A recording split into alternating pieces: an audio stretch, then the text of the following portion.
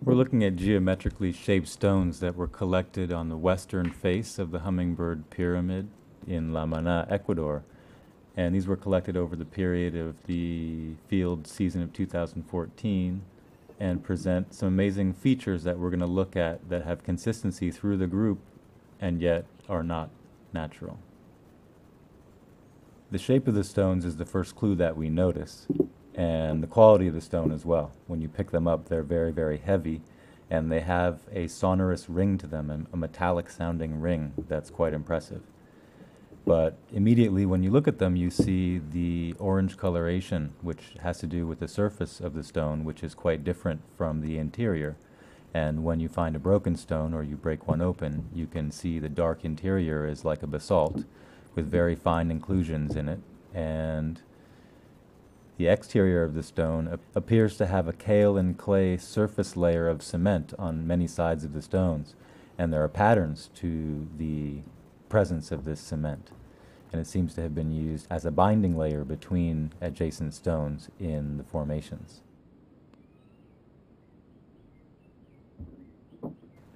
Here at the Hummingbird Pyramid, we find this construction style with interlocking shapes that look like crystalline pieces of a giant puzzle.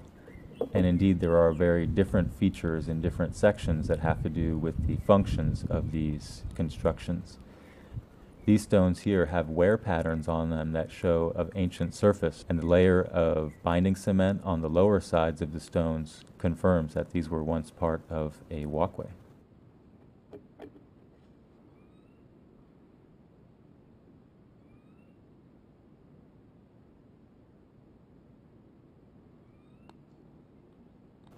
The walkway appears to have been 3/4 of the way up to the top of the pyramid, so fairly high on the structure, and we're looking at the collapsed section of the western face of the pyramid. This special kaolin clay-based cement that we keep finding between the stones on the walkways is found in much larger sections on the upper parts of the pyramid, and is also found in whole plates that themselves are magnetic as well. So that's a fairly interesting feature. We have these two materials, the magnetic basalt and the magnetic kaolin clay.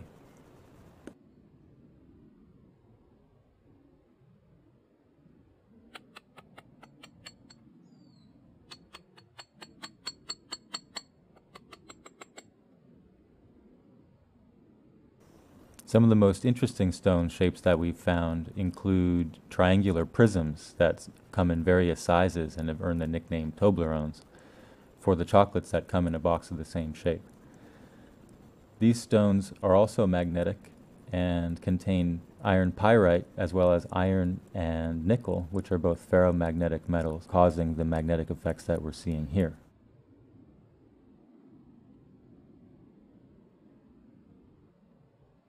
There are these beautifully shaped triangular stones that have beveled edges and show an inconsistency in material as well. These smaller stones are identical in size and obviously belong to a walkway that had a pattern on it, and hopefully we'll find more stones from this section. But it's fallen out, of course, on the western face of the pyramid, and we've also got from the same area larger stones with the same exact angular shape, only double in size and double in thickness, and may have been part of that same walkway.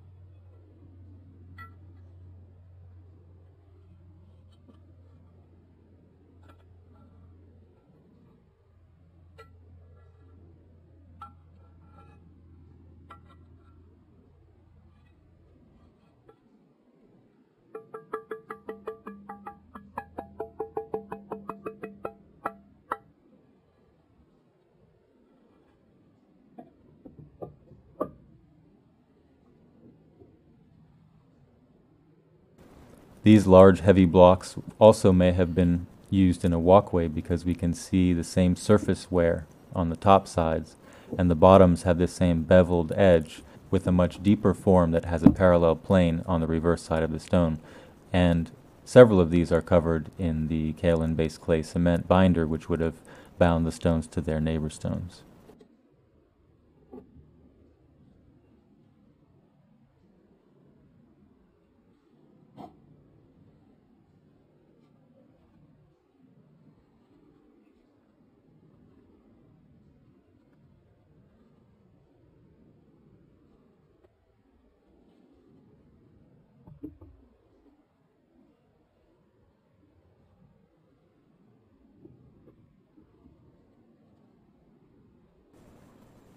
Edgar Cayce specified this type of synthetic stone as Atlantean firestone, and this corresponds very specially with the word pyrite itself and the connection with the word pyramid.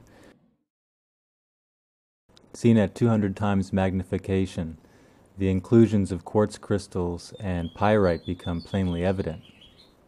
As we pan across, you can make out white metallic shapes that are smaller than the pyrites and comprise nickel.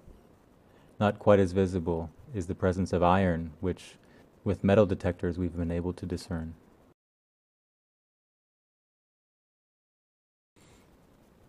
Inclusions within the basalt stone matrix include quartz, tourmaline, iron pyrite, nickel, and iron.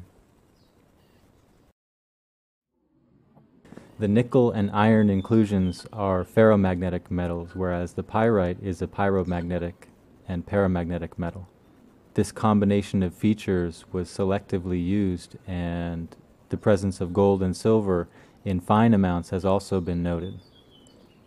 Presumably, these metals were collected during mining operations by the Ogham, while the precious metals of gold and silver would have been used in jewelry making.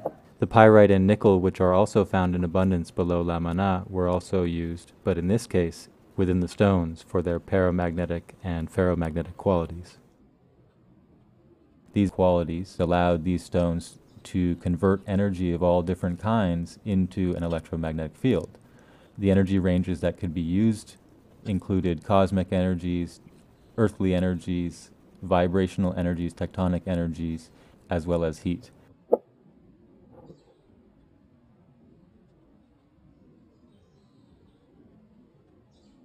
Once again, we can see on these other sections of paving stones, we've got the exact same thickness and coloration of the kaolin clay cement on the back, which has a high iron loading, which gives it a darker brown appearance in this case.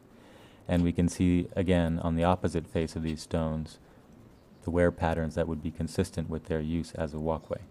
These interlocking shapes repeated in the walkway forms are highly reminiscent of what we see in the Bosnian pyramids, which they've uncovered hundreds of meters of walkways that show the same type of patterning. And yet those are in sandstone, and they do not show the magnetic inclusions that we see here in basalt. So these basalts have this magnetic effect, which we can sense very well with neodymium magnets, and finds contemporaries in the advanced technologies of the stonework at Gunung Padang, which also displays the same mix of kaolin clay-based cement and magnetic andesite.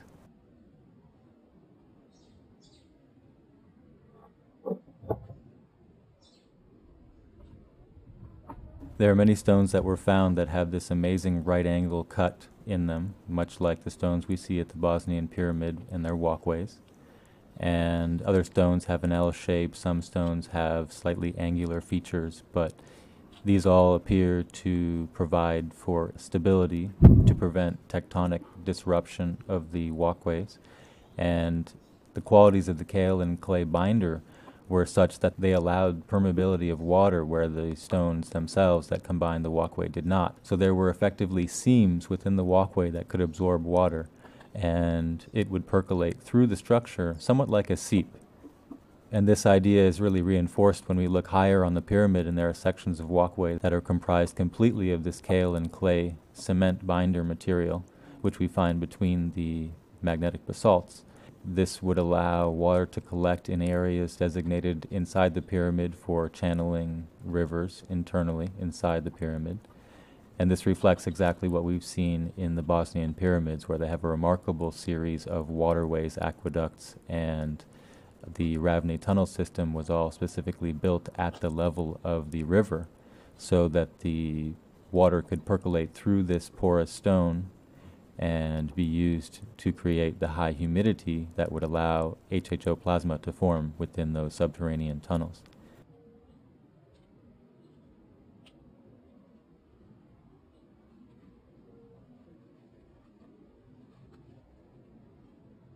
Materials experts studying the stones of the Gunung Padang Pyramid in Indonesia have discovered very interesting microfissures which cut across the natural crystalline makeup of the stone and suggest to them that these are unnatural stones. And the metal content of the stone at Gunung Padang is also elevated from natural levels, although on the surface this is not as notable. In the deeper layers, several scientists have noted that the quality of the stones changes with the earlier layers of civilization upon which were built consecutively one after the other in 4 stages.